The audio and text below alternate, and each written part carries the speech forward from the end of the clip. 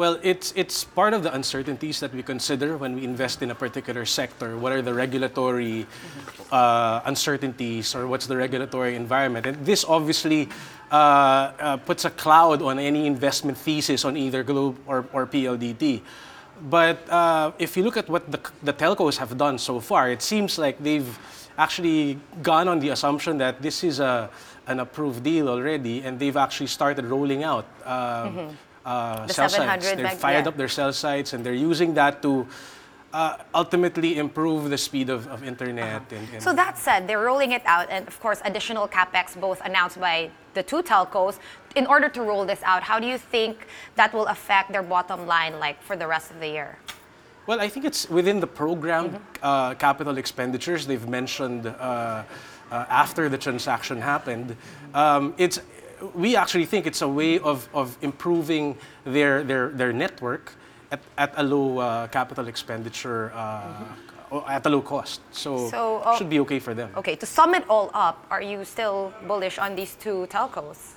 Well, moving forward? we've always been cautious on telecommunications, Philippine telecommunications, anchored on the fact that competition will continue to erode, or maybe limit the third player, EBITDA margin growth. The EBITDA margin growth. Okay. For both companies. Yeah. So, where do you see Globe and Smart finishing the rest of the year? I mean, we still have another half, more or less.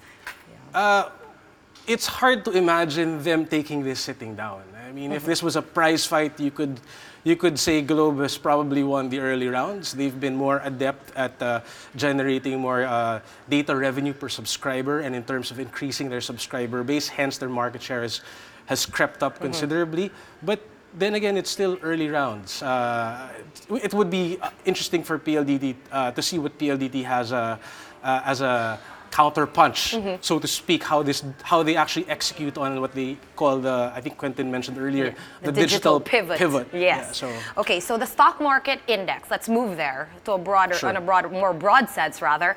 It has been flirting at 8.1. You were telling me, well, it's at 8.1 already.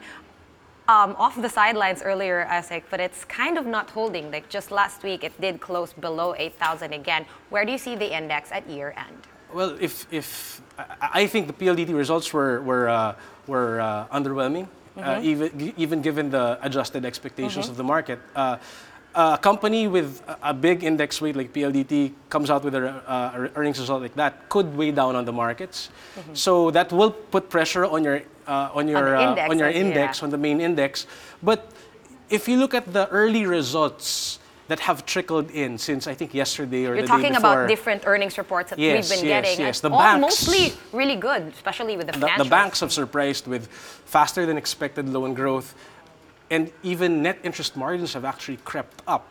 So that was a bit of a surprise for us. And we're not saying they're out of the woods yet. There's still stiff competition in the banks, but that was encouraging to see both BDO and BPI report better than expected earnings. What drove that huge, bigger than expectation earnings, in your opinion? Well, it's three things. It's like I mentioned earlier. It's loan growth, it's improvement in fee income, and net interest margins, and also there were some. I think for BPI there were some trading gains that helped boost income.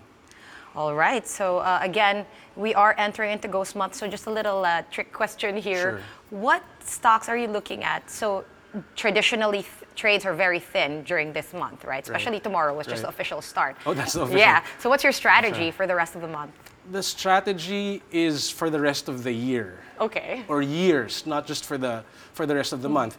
Before we invest in a stock, we do a thorough analysis of the sector, and we still like consumer infrastructure, and we think the byproduct of improved infrastructure is property.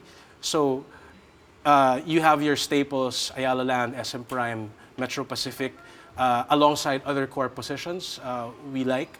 But maybe it's also time at this point, since everyone's run up, to look at the underloved or deep value names. I mean, in property, you have companies like Global Estate Resorts Inc., which is trading. You're talking about pasture stocks here. Call it what you want, yeah. Sean. But the underloved, undervalued stocks. You also have even the mining stocks. Nickel Asia, you talked about Yeah. the nickel price earlier. You could be seeing a supply deficit. Philippines is one of the significant suppliers of nickel globally. I think 27% Yeah. last we checked. And if you have all of these smaller nickel companies not operating because they haven't been approved or they've been asked to Yeah. cease temporarily, you have Nickel Asia, whose plants are ISO certified. Massive, yeah. And they're ISO certified, so they've passed certain standards. That should mean continuity for them at the very least. So, but that said, supply deficit is normally good for the commodity price, which is the nickel price. And you've seen, I think you Yes. presented it earlier. Yes, we did see it. Nickel Asia is up 2.1%. Yes, and if you look at the price of nickel, it's actually dropped massively from over the last couple of years. So Okay, so you're bullish on nickel. Thank you very much for all the insights, June Tarrobago You're welcome. from Atram.